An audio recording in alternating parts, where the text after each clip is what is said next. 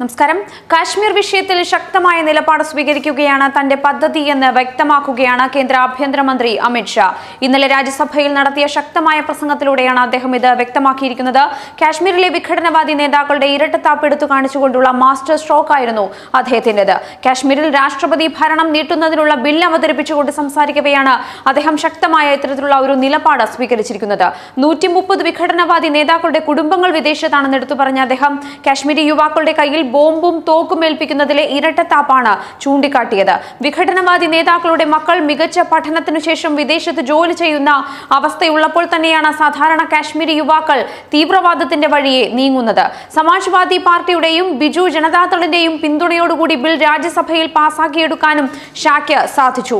കാശ്മീരിലെ വിഘടനവാദി നേതാക്കളുടെ മക്കൾ എവിടെയാണെന്ന കൃത്യമായ വിവരം ശേഖരിച്ചുകൊണ്ടായിരുന്നു ഷായുടെ ബിൽ അവതരണം. തന്റെ കയ്യിൽ ഇവരുടെ എല്ലാവരുടെയും കൃത്യമായ വിവരങ്ങളുണ്ട്, എന്നാൽ ഞാൻ ആരുടെയും പേരെടുത്തു പറയുന്നില്ലെന്ന് അദ്ദേഹം പറയുന്നു. എന്നാൽ താൻ അംഗങ്ങളെ ഒരു കാര്യം അറിയിക്കാൻ ആഗ്രഹിക്കുന്നുവെന്ന് പറഞ്ഞുകൊണ്ടാണ് ഈ വിഘടനവാദികളാണ് കാശ്മീർ താഴ്വരയിലെ സ്കൂളുകൾ അടച്ചുപൂട്ടി കുട്ടികളുടെ കയ്യിൽ കല്ലുകൾ എടുത്തു നൽകുന്നതെന്നും അമിത് ഷാ പറഞ്ഞു. ഇക്കൂട്ടത്തിൽ ഒരു പ്രധാന വിഘടനവാദി നേതാവിന്റെ മകൻ സൗദി അറേബ്യയിൽ മാസം 30 ലക്ഷം രൂപ ശമ്പളം വാങ്ങുന്ന ജോലി ചെയ്യുകയാണെന്നും അദ്ദേഹം കൂട്ടിച്ചേർത്തു. ആഭ്യന്തര മന്ത്രാലയം പുറത്തുവിടുന്ന കണക്കുകൾ പ്രകാരം വിഘടനവാദി നേതാക്കളുടെ 90% കുടുംബാംഗങ്ങളും പാകിസ്ഥാനിലും ഗൾഫ് രാജ്യങ്ങളിലുമാണ് കഴിയുന്നത്. പാകിസ്ഥാൻ ഹൈക്കമ്മീഷൻ ഇവരുടെ പഠനത്തിനായി പ്രധാന പങ്ക് വഹിക്കുന്നുണ്ട്. UPA സർക്കാർ പാകിസ്ഥാനിൽ നിന്നും വരുന്ന ഫണ്ട് തടയുന്നതിന് ഒരു ശ്രമവും നടത്തിയിട്ടില്ലെന്ന് ഷാ കുറ്റപ്പെടുത്തി. എന്നാൽ തങ്ങൾ ഇത് അടിത്തട്ടിൽ നിന്നും അന്വേഷിച്ചു വരികയാണ്.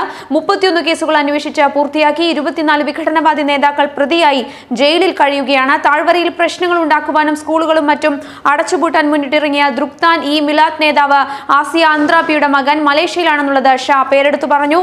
അവരിന്ന് തിഹാർ ജയിലിൽ കഴിയുകയാണ്. ദേശീയ അന്വേഷണ ഏജൻസി നടത്തിയ അന്വേഷണത്തിൽ ഈ മകൻ പഠിക്കുന്നതിന്റെ ചെലവ് വഹിക്കുന്നത് ഭീകര സംഘടനയാണെന്ന് കണ്ടെത്തിയെന്നും ഷാ പ്രതികരിച്ചു. കാശ്മീരിൽ മാനവികതയും ജനാധിപത്യവും സംസ്കാരവും നിലനിർത്തുന്നതിനുള്ള മോദി സർക്കാരിന്റെ പ്രതിജ്ഞാബദ്ധത തുടരുമെന്ന് ചർച്ചയ്ക്ക് മറുപടിയായി അദ്ദേഹം പ്രതികരിച്ചു.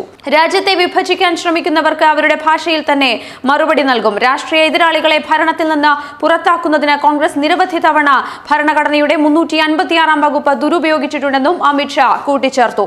കാശ്മീരിലെ വിഘടനവാദത്തെ ഉരുക്കുമുഷ്ടി ഉപയോഗിച്ചുകൊണ്ട് നേരിടുമെന്ന പ്രഖ്യാപനമാണ് അമിത് ഷാ തന്റെ നീക്കങ്ങളിലൂടെ ഇന്നലെ വ്യക്തമാക്കിയിരിക്കുന്നത്. ഹിസ്ബുൾ ഭീകരൻ ബുർഹാൻ വാനിയെ ഇന്ത്യൻ സൈന്യം വധിച്ച സംഭവം മുതലെടുത്തുകൊണ്ട് താഴ്വരയിൽ വിഘടനവാദ പ്രവർത്തനങ്ങൾ ശക്തമാക്കാൻ വിഘടനവാദികൾ ശ്രമിച്ചിരുന്നു. അന്ന് പ്രതിഷേധ പ്രകടനങ്ങളിൽ കണ്ട ആൾക്കൂട്ടത്തിന് പിന്നിൽ ഈ നേതാക്കൾ തന്നെയായിരുന്നുവെന്ന് അദ്ദേഹം പ്രതികരിച്ചിരുന്നു.